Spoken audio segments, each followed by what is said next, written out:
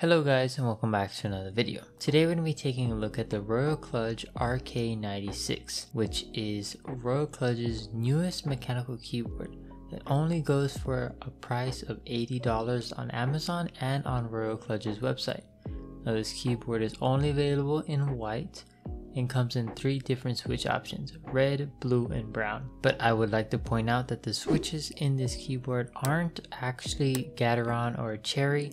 They are Royal Kludge's own switches, I believe, and in my opinion they are worse than, Gateron Reds or Cherry MX Reds as well. The good thing about this keyboard is it is hot swappable, so you can easily remove the switches that sound bad and place them with something else that you would like instead. So this is what they're calling a 90% layout, and I think this looks very similar to a 96% layout or a 1800 layout, but they kind of removed the spacing between the FN row and the number key row. There is also a mute button and a volume knob roller thingy, and of course they both work, but I did notice on the volume knob roller, when rolling it, you kind of accidentally press the star key on your keyboard when rolling it because it's sort of lower than the keycaps. So I wish it was a little bit further above, like maybe that spacing between the FN row and the number keys should have been there because of the volume roller. Inside the box you get the keyboard, a wrist rest that is detachable, you get a switch and keycap holder, and some extra switches just in case some of them are broken, and that's about it. So they don't actually give you a manual, but I believe there is software for this keyboard that can be found on Royal Kludge's website. This one only has blue backlighting, so if you weren't a big fan of like super RGB, then this also might be right up your alley. It's just one static color. It does have the typical 20 modes that it offers, but it just does not change colors. The keyboard right out the box is pretty nice to look at. I don't think the design looks ugly. It's different for sure, but it's nice to see something different. It kind of reminds me of that HyperX layout, considering they have the volume roller as well, I believe. So that is nice to see. Detachable wrist rest is magnetic, so the plate actually has magnets on it, making it towards where the wrist rest can easily attach and be detached from the bottom of the keyboard. It does have 2 levels of elevation, considering this keyboard is pretty flat. When you lay it down, there isn't really an angle in the first place, so having the 2 levels of elevation really helped me because I did have to use both levels for me to enjoy typing on this keyboard. With all that said and done, here is a stock sound test so you guys can hear how it sounds.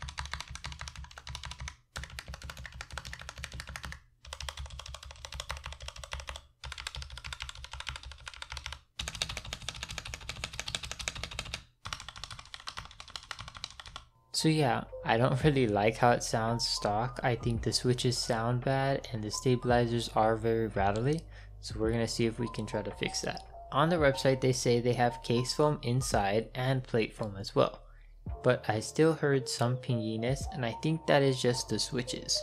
Now this is a steel plate, so unfortunately even if you wanted to remove the plate foam, I wouldn't recommend it because then you're gonna have a really pingy keyboard. So once we took off all the keycaps, all you have to do with this keyboard is actually just unscrew all the top screws and kind of just like shake it, and then the top will come off. There are 2 ribbon cables, just make sure you detach both of them. The reason why there's 2 is because, well, one is for the battery and one is just for the keyboard to work. And the reason why there's a battery in this keyboard is because it has Bluetooth 5.0 and can support 2.4 gigahertz as well, or your typical USB-C wired connection as well. So it's a triple mode keyboard. Once you take this keyboard apart and you take out the numerous screws, because this thing has a lot of screws. You can detach the stabilizers because they are plate mounted stabilizers. Now the spacebar has foam in between, but I figured out that if you use a switch puller, you can actually just pull that foam in between the spacebar and it'll just pull it out with the switch puller. That makes it towards where you don't have to actually take the plate off of the PCB, because the PCB does have screws on the bottom. I didn't think about this, so I actually took it apart, but to save you some time, all you have to do is remove the foam and then take out the spacebar stabilizer.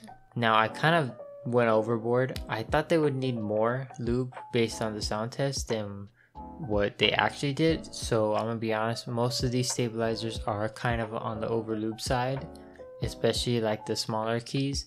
The spacebar was kind of a hassle. I had to wire balance it, clip it, and over lube it even more than I did on the smaller stabilizer keys. But even at that, there is some ticking on the right side of the spacebar, which I'm not a big fan of. The only good part about the stabilizers, in my opinion, is that they're very tightly secured into the plate. There is no movement, so you don't have to add like band-aid to it, and that is very nice to see. So once I did all of that, I put the stabilizers all back in, and I went ahead and put in my switches of choice. I wanted to stay on the budget friendly side, so if you wanted to follow along and do this yourself, you could easily do so. And I went ahead and picked up some Jwick yellow switches, which are very affordable. Like, I think they were considered the best cheap switch on the market for a while, and you know, they feel very nice stock. They do come factory lubed, if I do remember correctly. Once I installed those switches, they definitely felt better than whatever Royal Kludge's red switches feel like. So once that was all said and done, I put back the keycaps and the build was basically complete. Here is the final modded sound test of the keyboard.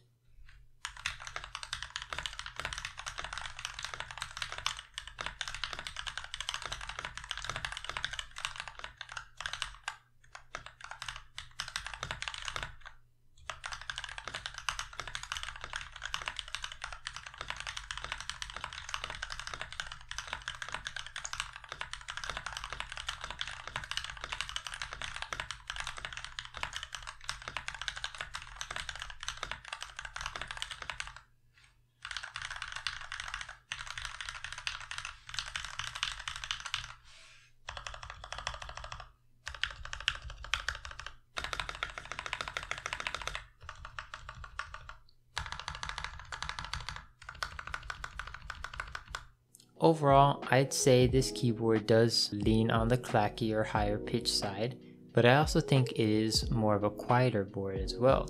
So that is something that some people like and some people don't. For me personally, I just think this board sounds decent, but for the price, I'd say it's pretty good. But other than that, let me know what you guys think about this keyboard in the comments down below, and if you did want to buy it, it'll be in the description below as well. I'll see you guys in the next video. Peace.